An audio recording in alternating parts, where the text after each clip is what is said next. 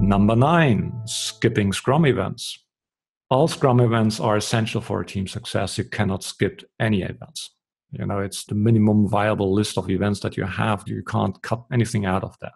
A junior Scrum team might be tempted to skip the retrospective to buy some more time to meet the sprint goal. Yeah, actually, it's not that different from last time. So do we really need to have a retrospective? If a Scrum Master accepts this kind of deal, he or she is not just only providing a disservice to the team. Actually, the proposal itself is already a sign how desperately a retrospective would be needed. The other version is that the Scrum Master postpones the retrospective into the next sprint. Okay, beyond this inspect and adapt aspect, the retrospective shall also serve as a moment of closure that resets everybody's mind so that the team can focus on the new sprint. That's the reason why we actually have the retrospective after the sprint review and for the sprint planning of the next sprint. If you postpone it into the next sprint, you will interrupt the flow of the team then.